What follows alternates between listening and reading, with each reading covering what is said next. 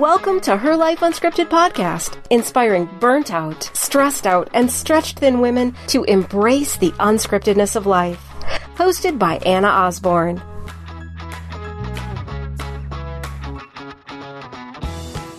Hello and welcome to Her Life Unscripted podcast. It is Anna Osborne, your host, and I am just delighted to be here with all of you today. Today we are actually, you guys are listening to episode 40, so it's amazing to me that we have already been podcasting for that long and really just diving into the identity of what Her Life Unscripted is, and I am just really in awe of what it's becoming, this community, this way to encourage and really embrace all of our differences, but from a very empowered and encouraging place. So it's been very awesome to be able to be on this journey for the last 40 episodes. It is a cold January morning, and you probably hear my dog walking around in the background. She's trying to find a soft place to land because it is so chilly. And so I am looking forward to just kind of, hunkering down for the next hour or so and being able to connect with all of you guys. I've got a really great interview to share, and I'll kind of give you some info about that as we get rolling. But I would love to hear from you guys as this new idea that I'm kind of working with, which is each month doing sort of a loose theme that kind of connects the shows together. And last month we talked about this idea of, really achieving greatness in our lives by giving to others rather than trying to achieve some sort of status. And it was really cool to kind of see how all of you embraced that and some of the feedback that you guys had about the different ideas we talked about. And as you know, through the whole month of January, we've been talking about this idea of wellness. And what I've loved so far about the feedback that I've gotten from all of you is that we're really tackling this idea of wellness from a totally different angle than I think what's being sold to us right now within advertisements and media. January is historically known as exercise and weight loss month, right? And my poor sister's birthday in January, I know I mentioned that before, but she really has this birthday in early January where everybody's so focused on exercise and weight loss that we end up not wanting to eat as much cake with her, and that's just not fun. So what I love about this month's topic is that we're talking about wellness from a totally different perspective, and it's been really fun to do that. I'm thinking about my own journey through wellness. What I've really committed to the last few months is just creating more movement in my life. And you'll hear Lisa Crilly and I, for those of you that listen to that interview in episode 38, you'll kind of hear a little bit about that journey. But what's been really cool as I've really been focused on that idea of movement is how much fun I'm having with it and being able to kind of remove some of the rules or restrictions that I used to feel around exercise, that it needed to look a certain way versus this idea of movement, which I'm really focused on as a way to create self-care. I get to have more fun with it, right? Because whether that's going for a walk with the kids or going for a run and listening to my favorite music or going to the gym or just dancing around the house, like all of it is just creating more movement in my life. And I'm just seeing this playfulness that comes from it. So it's been a really cool journey. Today's episode is one that I know all of you guys are going to really get a lot out of. I met Sarah Angelides from a mutual friend, actually a friend who was on the podcast many, many episodes ago, Gina Ballard, and she was just amazing for those of you that were able to listen to her interview. And if not, I encourage you guys to go back. I think it was within the first 10 or so episodes, but she's just amazing. But she introduced me to Sarah, and like you guys know from View with Gina, I've known Gina since elementary school, since I was probably 7 or 8 years old. And she introduced me to Sarah, and I really got a chance to kind of dive into Sarah's work and learn about it. Her website, Sarah Angelides, and I'll include that in the show notes, is just a beautiful, beautiful website. But Sarah was so generous to come on the show and really share about kind of how her diagnosis and recovering from lupus created the spiritual awakening within her. Sarah holds a master's degree in counseling art therapy and is also a facilitator for Soul Collage, which is a personal development and spiritual growth workshop that she leads in the St. Louis area. And she also facilitates workshops that really focus on supporting individuals on tuning into their wisdom of their inner guide in order to create healing and transformation. And that's truly what we talk about during this interview. Sarah has this great way of describing the definition of intuition, which I love because it feels like oftentimes we hear of this idea of intuition, but we don't really know what that means. It isn't a concrete definition.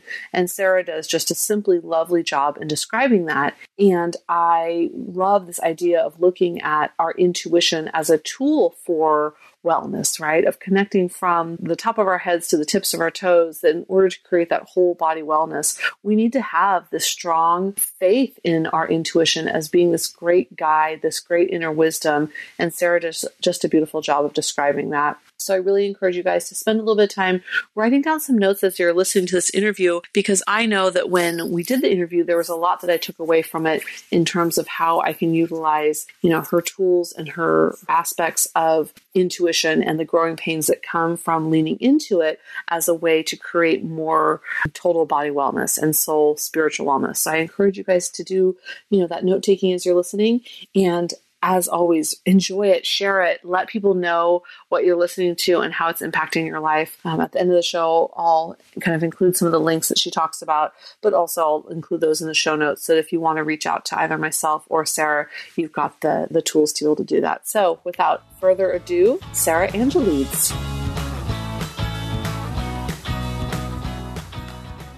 All right. Well, I am excited to introduce Sarah Angelides to the episode today for her Life Unscripted. She has been so generous to give of her time and just spend a little bit of time slowing down and chatting with me. We were actually introduced by a mutual friend who I have known since grade school and who was on the podcast very early on in this adventure. So I'm just excited to have Sarah on the show and to get to know her and allow my audience to get to know her too. So welcome, Sarah. Thank you so much. I'm so happy to be here. Yeah, absolutely. And before I started recording, I kind of gave your formal introduction, but is there kind of do you want to give a short little intro to the audience so they can kind of get a sense of who you are? Sure. I just kind of started to venture out on my own business as an art therapist. I formerly trained as an art therapist, but I've kind of taken it in a personal development and spiritual direction and doing workshops and working with people one-on-one. And that kind of sprung from my own personal journey and my own spiritual journey and kind of going in that direction and really relying on my sense of connection to my intuition and different avenues of connecting in with that intuition to guide me through my life. And that's kind of led me to where I'm at. Well, exciting. Well, I'm excited just to dive in and like I said, get to know you more and share your story with my audience. And so, like I said, we were introduced through a mutual friend who, Gina, is just somebody I think is just one of the most beautiful people. And you guys have the privilege of having her closer to you than she is to me here over on the West Coast now. And so thinking about kind of knowing that we have that person in common, I just know that this conversation will be one that is just full of energy and warmth and love. And I'm really excited about it. Yeah, Gina's a wonderful person and a good friend, and she's really been supportive on my journey as well. And I've only known her a short time, but we've gotten really close in a short amount of time. Yeah, she's one of those people that you meet and you feel like you've known for years. I mean, I've literally known her since I was 6, but she just has this just amazing energy that people gravitate to, and they do. They have such a warm experience from her, and it does feel like they've known her forever. Mm-hmm, definitely. And yeah, her spirit is so bright, and I feel like it really helps you. She just has this wonderful ability to mirror the spirit within yourself so that you really shine brighter when you're around her. I think it's just kind of a natural gift that she has. And so, yeah, it's beautiful. Absolutely. So like you said, you were trained as an art therapist, and you've really shifted that work for you both personally and professionally to align with kind of your own awakenings and your own growth. And I know that what you shared with me was a lot of it, or a big piece of it too, connects with your healing journey through lupus. Mm-hmm. And so how would you kind of describe how that journey has looked of being able to hold with what you were trained to do, but really weave it into something that's so much more deeply connected to who you are as a person? I think because my journey with lupus, I was diagnosed with lupus in 2012, and I already was kind of on a spiritual path, and I'd been studying A Course in Miracles for many years and, meditated and had kind of a spiritual practice on the back burner, I would call it. And then when I got sick, it really kind of pushed everything over the edge and really forced me to practice what I had believed, really make it part of who I am rather than just something I believe. And so when I put those things into practice, it really catapulted me forward. And I had a spiritual awakening through my experience with that, because I really not just believe that I'm a spirit going through, I'm spirit going through a human experience, but I experience that. I experience myself as a spirit, and that's truly who I am and truly what I'm made from is this love. And when I connected with that divine love, I naturally healed. And I think I just believe so strongly in that. And I think now I'm very motivated to help people see that within themselves, that truth and that reality that that is who we are. And we can do all these things on the outside to help us heal. But unless we believe in miracles, unless we believe that we are truly spirits having a human experience, then it's impossible. You have to believe it before it can happen in your life. Well, yeah. And I think it's so important what you just said is that, you always had this belief about who you were in the world, but then you noticed through your healing process a disconnect between actually playing that out in real life or real time. And I think that the way you describe it is that you had a diagnosis that forced that connection between the two. And so living kind of those fragmented pieces that we believe all these things that we're not putting them into practice, how does that, or how do you see it playing against who we are on the inside? I think when we have a desire to heal, I think it really motivates us to ask, who am I and why am I here? And there's got to be a better way. There's got to be more to life than just what we see on the outside. And I think when we connect with that in the inside, it really just changes our outside world because it's just a mirror. So once you start seeing that within yourself, believing that within yourself, it just gets reflected everywhere you look. I really had that experience, and knowing that, and not just believing it, but knowing it and seeing it all around me. And I think when you develop that within, it just manifests naturally on the outside. Yeah, it takes on a whole energy and power of its own.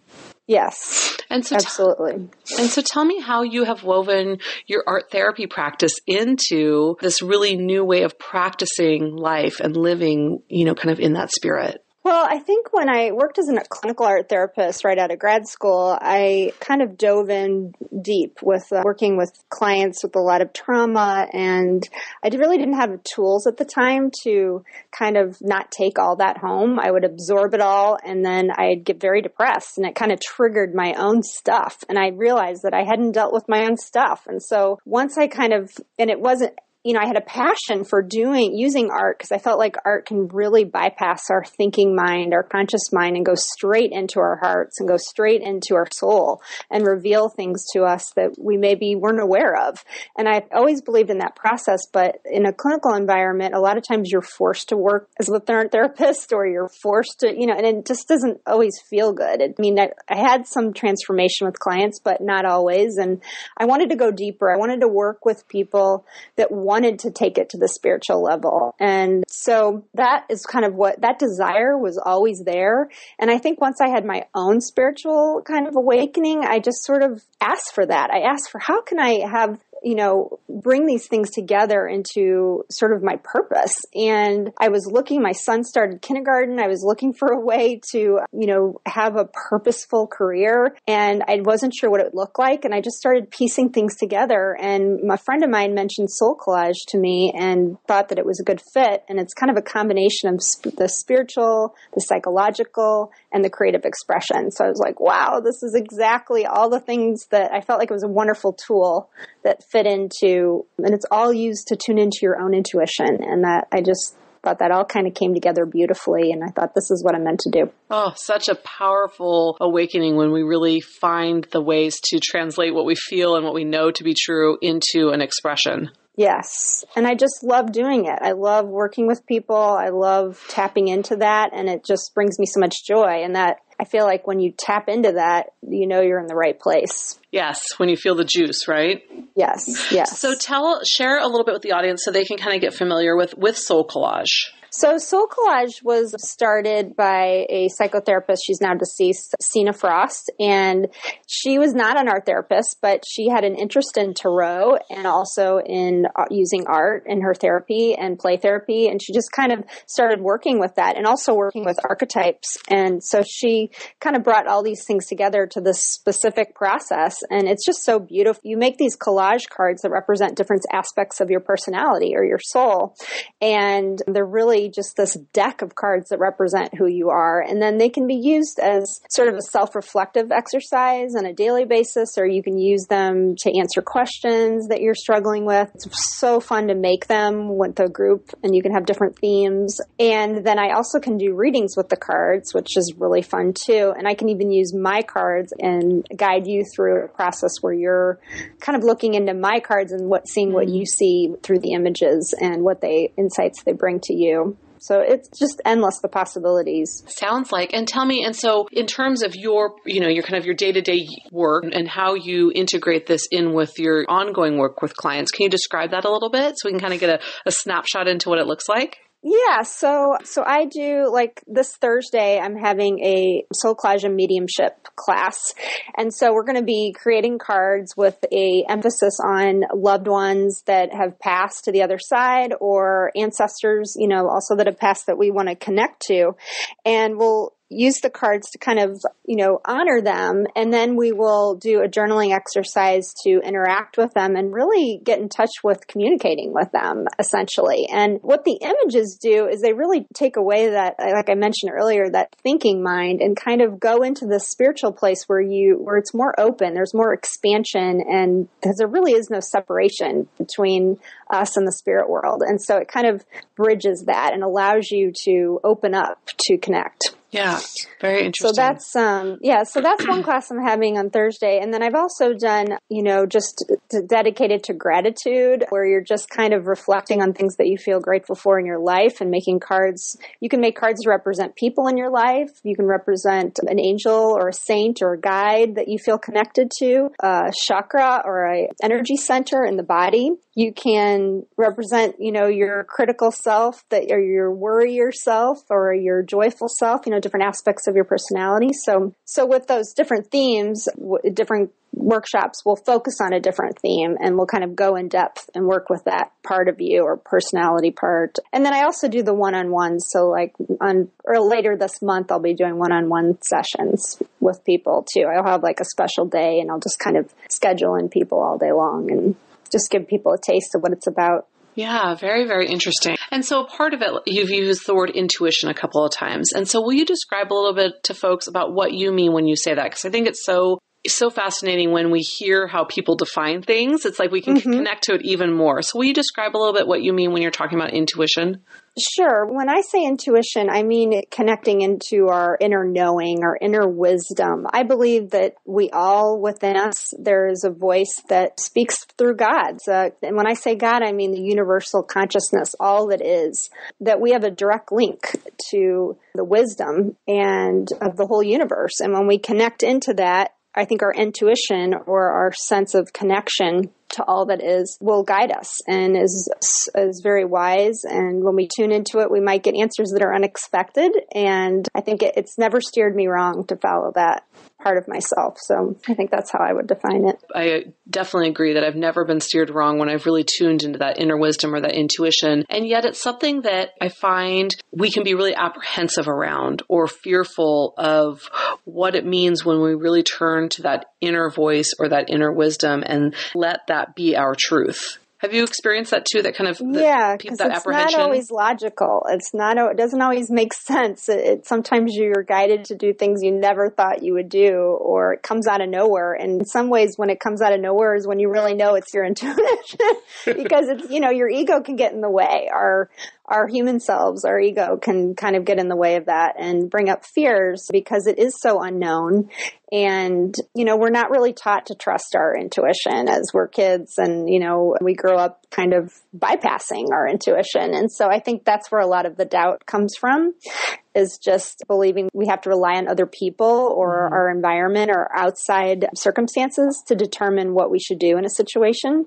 Yeah. And so I struggle with that a lot with my son. He's 6 and I'm always trying to encourage him to listen to his intuition, but there are times where you have to guide them as well. So, I'm always learning too. I think it's a lifelong journey of learning how to tune in and trust and encourage yourself and others to listen to that wise voice within. Yeah. And I think too, I think about kind of my own evolution. If I think about to my teen years, there was probably little, if any, awareness around intuition, right? And then kind of late teens, early 20s, things would happen and I go, I kind of had an inkling beforehand that this is how it was going to play out, right? And then late 20s, it was like I would have that intuition or that internal wisdom and I would ignore it and do and just go, oh, well, you're just annoying. Like, I'm not paying attention to you. I wasn't really honoring it as this place of deep wisdom. It was more just this annoyance.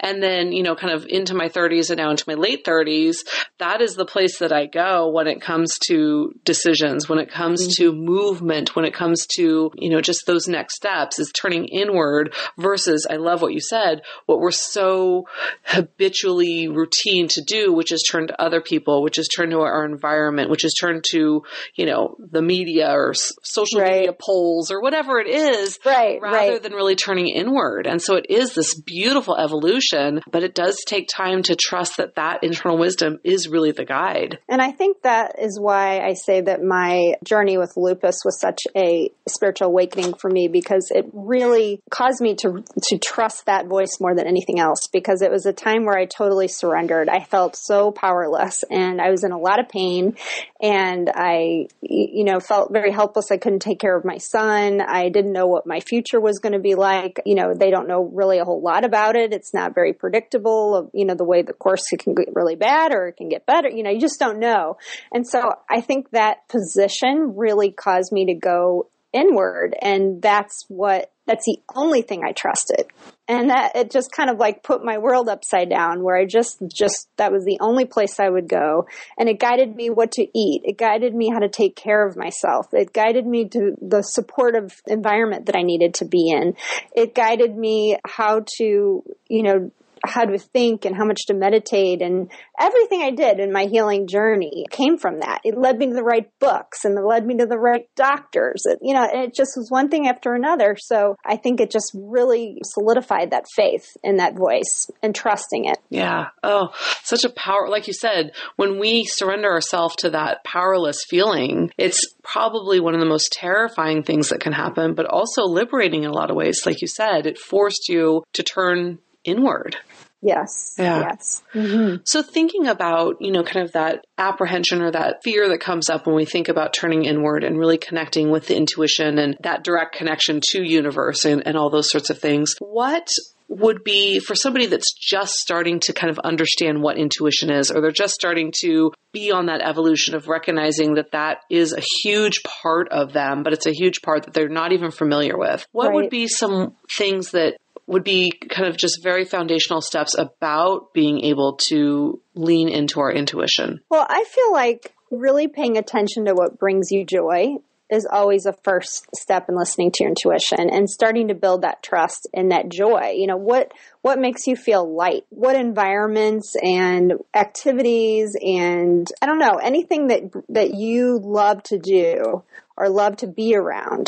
Whether it's going for a walk in the park or it's art for me, for some people it's art, some people it's listening to music, but it sounds really simple, but it's really getting in touch with how you feel when you're in those environments and the gratitude and appreciation of when you are in those moments and recognizing that. This is a way of connecting into that direct link with my soul or with God or with the universe or all that is, whatever you want to call it, to recognize those moments. And I feel like when you connect in like that, it sort of starts to grow and you just kind of become more trusting in that part of you because you feel connected to something bigger than you. And it also connects you with something that makes you feel good, that loves you and you love it. It's just this beautiful exchange. And I don't know, that feels like one thing that's really helped me to connect in and just that gratitude for when you are connected in. Meditation is huge, whether it's 5 minutes or even just a few deep breaths. I mean, my son in their school, I'm so happy they're teaching them to do 8 mindful breaths when they feel, and I'm like, adults could use that. Oh my goodness, yes.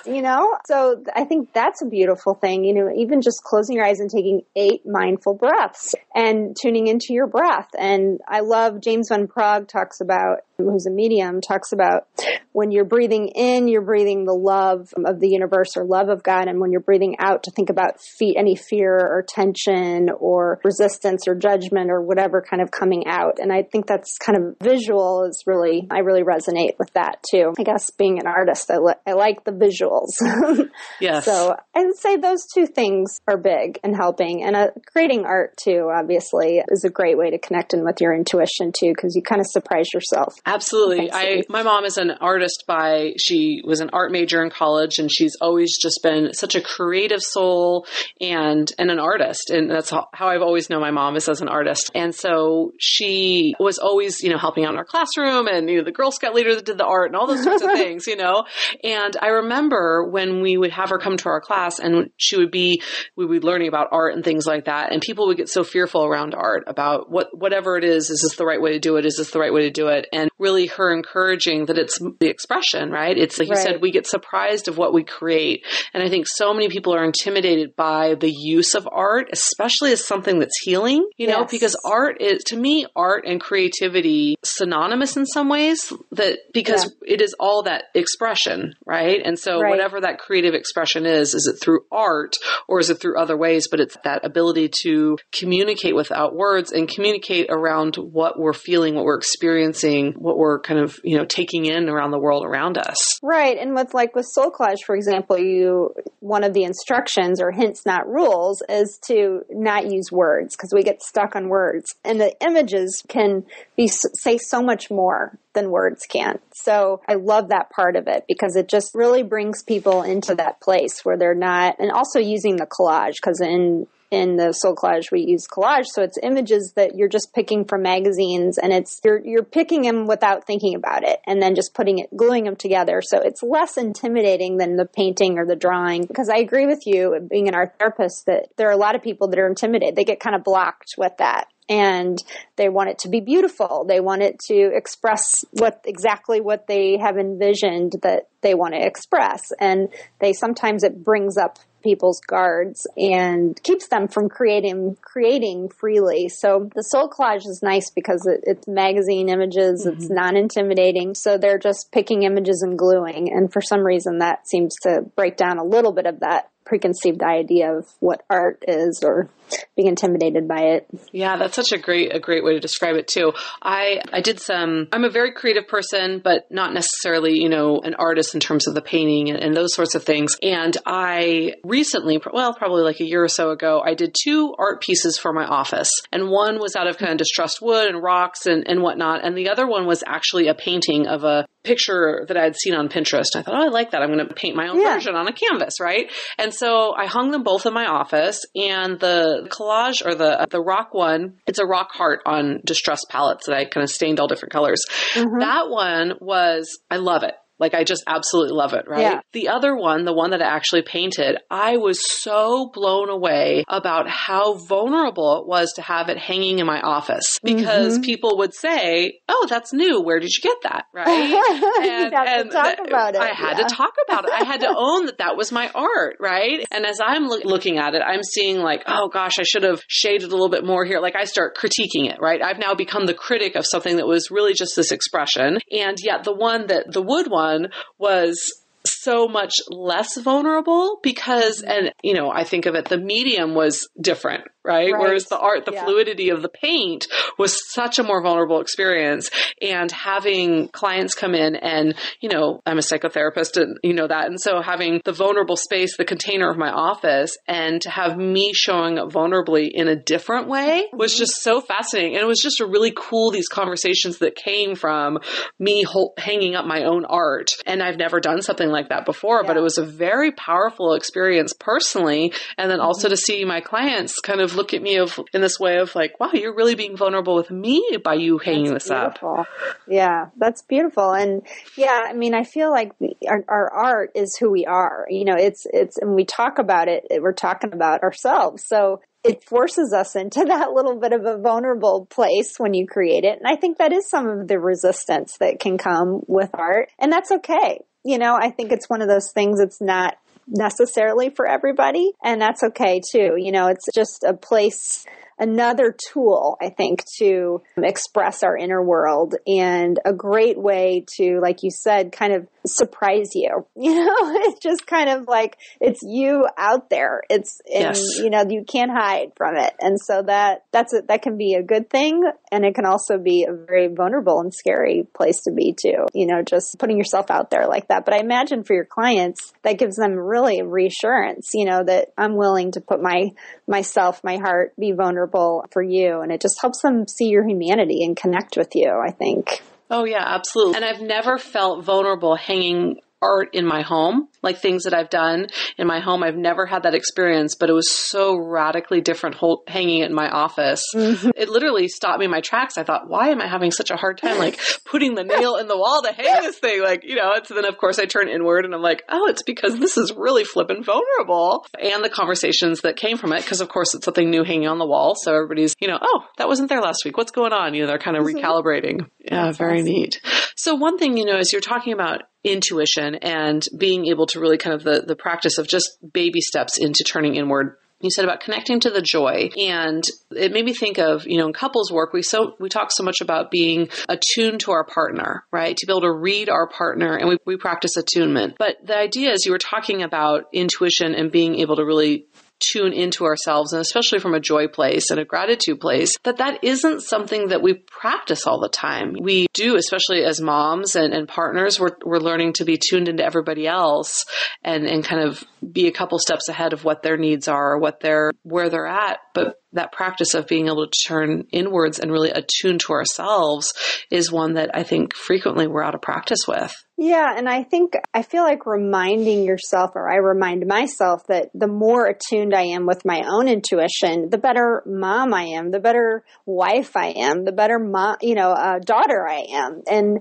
I've noticed that. I can see it and feel it. And I think that's really helped to motivate me. And I feel like I use that also with my clients, is that you can't be your best self with others until you're connected in with what you need. And you just end up depleted. And I think that's a lot of why I got sick. And I think it's one of the number one things is extreme self-care. And tuning into your intuition is part of that extreme self-care. What do I need? Do I need a 10-minute nap? Do I need, giving yourself permission to tune in, because sometimes what your intuition's telling you to do, you resist. You don't want to take a nap. I can't take a nap. I got to do this. For that. There's no time to be sick. That's my favorite. I don't have time right now to be sick, so I'm just not going to.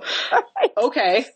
Yeah, it just doesn't work that way. It really will tell you, maybe I need a 10-minute nap. I'm tired. Maybe I need a nap, not a coffee, and it's amazing what happens when you give yourself the nap, how much more energy you have on the other side. And I also feel like it creates a beautiful example for your children when you're tuned into your own, and it teaches them to do the same, to tune into your own needs first, and then you can better take care of those around you that you love. And also recognizing that when we love ourselves, it's all the same. We love ourselves, we're loving everyone else. It's just, all that kind of trickles through. It's not separate. Yeah. Yeah, that's a good way of saying it. I'm going to ask you a really big question, and by no means do I expect you to have the answer for it, but why do we not want to turn inwards? Like, what are the things that you hear in the work that you do about folks not wanting to listen to their bodies or tune into that deep wisdom or connect with the intuition? Do you hear any of those? I mean, I'm sure you hear the questions or you see it playing out. Have you been able to identify the why? Well, I think there's some resistance, for one, of just old patterns, just the patterns that we've created over our lives to adapt to different situations that we've been through. And maybe we had an experience where tuning into our own intuition and acting from that, and we were hurt in some way. Mm-hmm. One time of experiencing that, I feel like, can create this belief that, if I do that, then something bad's going to happen, or people won't accept me. Or I know I struggle with it with my business and myself, just expanding, allowing myself to go big or think bigger or charge more, or, that there's this part of us that's, even though my inner guide, I feel like, is telling me it's okay, it's safe, you're expanding, it has usually has a wise message behind it when I really look underneath it.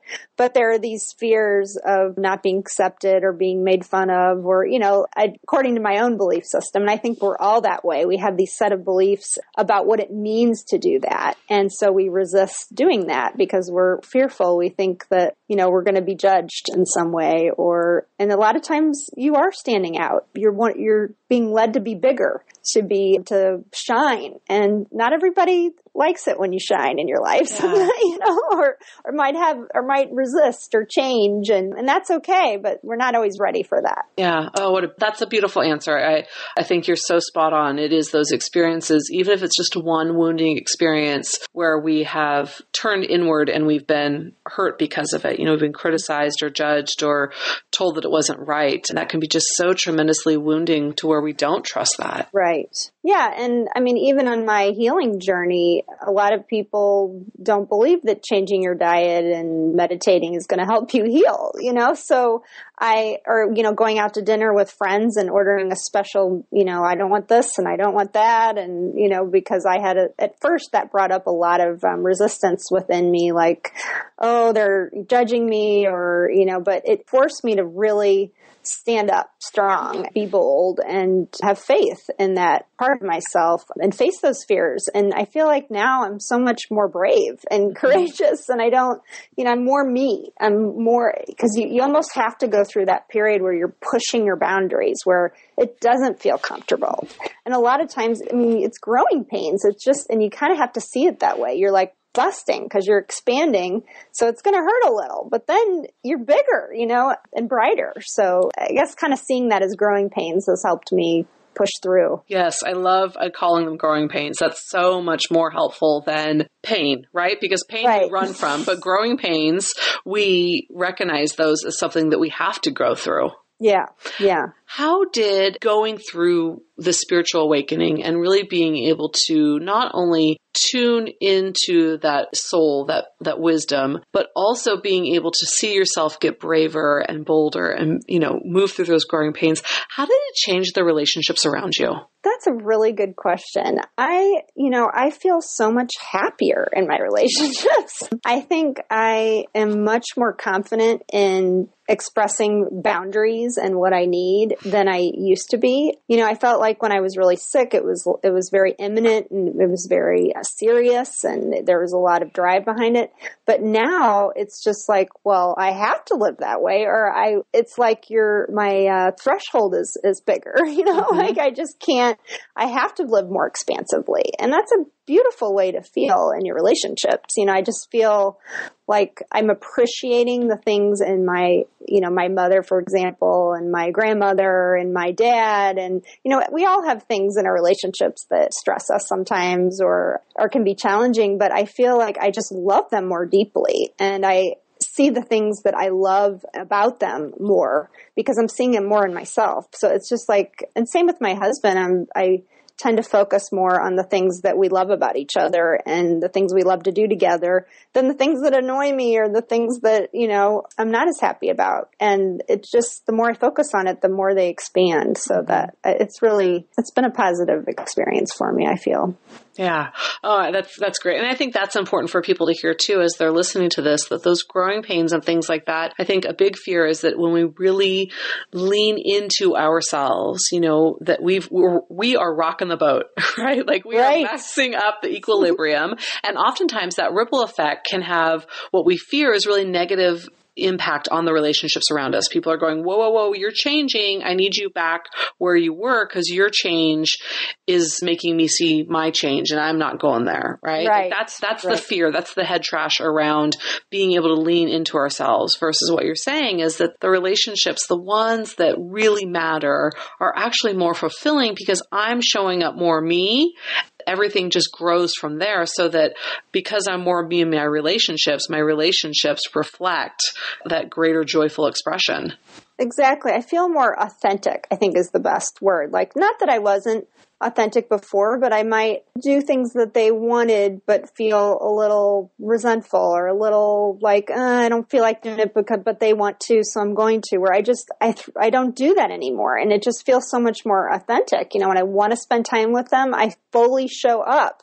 And when I don't, I set the boundary. You know, if I'm tired or have something that really is more important to me, I set the boundary, and I give them my full attention when I'm there. And I feel like they respond better with that than kind of half-ass being there. Even with my 6-year-old, I feel that way. You know, it's like I'd rather be fully present with him and, you know, get a sitter for when I'm working than, you know, try to work when I'm with them. You know, so I've just found that works better for me. Well, and going through what you went through, it's only because of that you have the awareness that there was a deeper level of authenticity that you've now tapped into.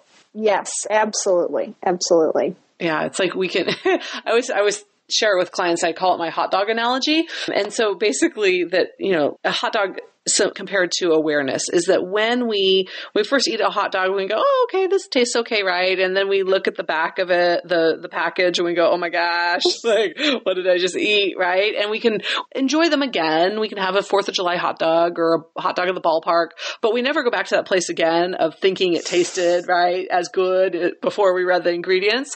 And that awareness is like that, right? Like that we can never go back to not knowing. Our life and our world is forever changed because now we know with like the big K, you know, we really know. And that awareness is this beautiful gift. Even if we choose not to do anything profound with that awareness, the energy around that we put out into the world is forever changed because of that awareness. Absolutely. Who knew we'd be talking about hot dogs? That's right. Yeah, but that's right. I love that you're saying that. You can't go back. You can't go back. And that's it. And you just live life that way through that lens then from then on, and it expands it. Yeah. But, you know, it can be uncomfortable, but it's like, I think just reminding yourself again, like I was saying earlier, of how when you're in the discomfort, to visualize yourself pushing through it, you know, that like shining your light through it, like busting through a container that was too small, you know? Oh, yes.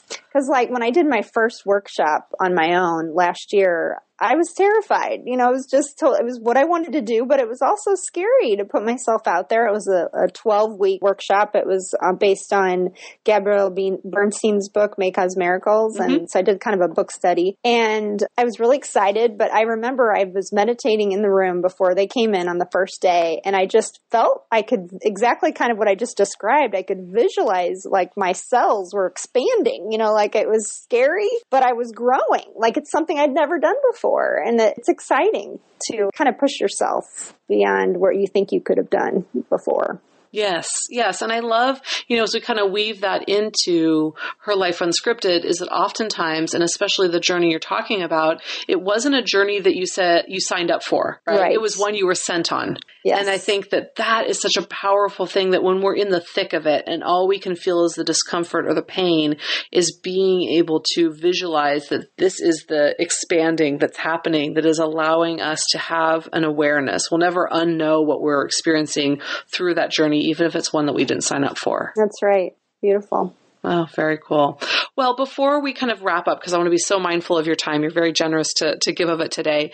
As you know, as we kind of think about that, is the coming to a close, is there anything, I'm not a big advice giver, but any words of wisdom or kind of comfort that you would like to offer the listeners around kind of just what we're talking about today, of being able to really tune into ourselves, and being able to really honor that inner voice of wisdom? Any words of wisdom or encouragement? I would just say that you can trust that inner connection, and that it won't steer you wrong, that it only guides you to a life of joy and peace and happiness and expansion. And any tools or anything that you come across in your life that brings you closer to your intuition is going to lead you down that path, and to follow it, trust it. Oh, it's so amazing. That's so amazing. Well, Sarah, I cannot thank you enough for your time today. And I'm so excited we got to connect, and I'm so grateful to Gina. It's really fun. Yes, absolutely. And so if folks are interested, and I'll include it also in the show notes, but if folks are interested in kind of learning about your work or being able to reach out to you, can you share how they would be able to do that? Yeah, you can just go to my website, which is sarahangelides.com. It's SarahAngelides. My husband is Greek, so I am now Greek. So the cool name is from him. No, but so you just go to sarahangelides.com, and it has a little bit of information about my workshops and my one-on-one sessions and things that I'm up to. So. Awesome. And just a gorgeous website. I had so much fun thank you. playing around on it and getting to know you through it. And it's absolutely the images and the colors are just breathtaking. Thank you. Thank you so much. Yeah, absolutely. I tried to put my heart into it. So. Oh, well, it really, really shows. Awesome. Thank you so much, Sarah. Thank you so much. Nice to meet you. And I look forward to talking to you again sometime. Absolutely. That was such a fun interview with Sarah, and I cannot wait to hear what you guys took away from it. I did include the link in the show notes, not only to be able to get a hold of Sarah if you're interested in following her work, but also the book that she mentioned, Gabby Berenstein, May Cause Miracles. I included that link in the show too, in case you're interested in checking it out. Of course, I added it to my Amazon wish list so that I can read it or buy it and read it at a different time. I am such a book junkie. It is absolutely ridiculous. It's something that I got from my mom. She is a book junkie, and the pile of books that I have next to my bedside table that I plan on reading one day is just larger than I'd like to admit. Maybe one day I'll take a picture for you guys and show you, or I'd love if you sent me a picture of what it looks like, the book pile you have. But I did include that in the show notes. I really, really enjoyed so many aspects of Sarah and I's conversation. I think that this idea of wisdom, of having this deep, or of intuition as this deep self-wisdom, and that oftentimes we get stuck in the cycle of listening to everybody else, our environment, our peers, our partner, our coworkers, our friends, which is good things, but we are asking them or listening to them about things that only we know the answers to. And I love that idea of being able to really tune into that self-wisdom, right? That deep self-wisdom, that intuition as a tool to recognize that we have all the answers within ourselves. It's just so meaningful and so powerful for us to learn to really trust that inner voice, that inner wisdom. Another thing that really stood out, and kind of the title of the podcast today, is this idea of growing pains, that it can be a sign of good discomfort, right? When we are stretching, when we are bursting through the container that no longer fits us. I love how she described that this amazing thing happens because we are changing and we're evolving and we're having this awakening happening within us. And that does cause some pain sometimes, right? It shouldn't be, so painful that it hurts, but it's going to be a little uncomfortable, and that it's a good discomfort. It's a growing pain, which means that we're growing and expanding. So thinking about this idea of wellness this month, so much of it is about growing pains, right? And being able to find the place of rest that within us that feels good. And that is really this connection to that deep self-wisdom, that intuition, and the growing pains that come with it is a totally natural yet irritating part of it. And so if you're noticing those growing pains happening around you, I would love for you to reach out and let me know what they feel like. I think it would be so cool if we could really kind of start this collage or this pictogram or whatever you want to call it of what the words we use to describe our growing pains that happen when amazing change is happening within us. So that is something I'd love to hear from you guys. So send that over to Anna@herlifeunscripted.com so that I can maybe put together some of those words and share them in our Facebook group. And hopefully you guys are following me on Facebook. Her Life Unscripted is the show page. So go ahead and make sure you like that so that you can get the episodes as they come out. And then as we're starting to release dates for our live events and things like that, you're getting all that information. That is it for our show today on this cold January morning. I hope that all of you are doing well, and I look forward to hearing from you. Please do feel free to reach out via the SpeakPipe app. It is linked in the show notes. It would be great to hear from all of you. And as always, thank you for your time, and thank you for letting me into your worlds and into your hearts. I am truly humbled to be able to connect with you guys every week. Take care. Bye-bye.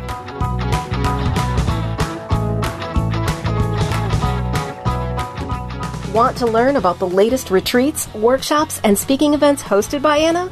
Head over to herlifeunscripted.com to get in on all the juicy details. Don't forget to subscribe, rate, and review the podcast so we can continue to grow our amazing audience. Lastly, be sure and send in your voice feedback via the SpeakPipe app or to Anna at herlifeunscripted.com. We can't wait to hear from you.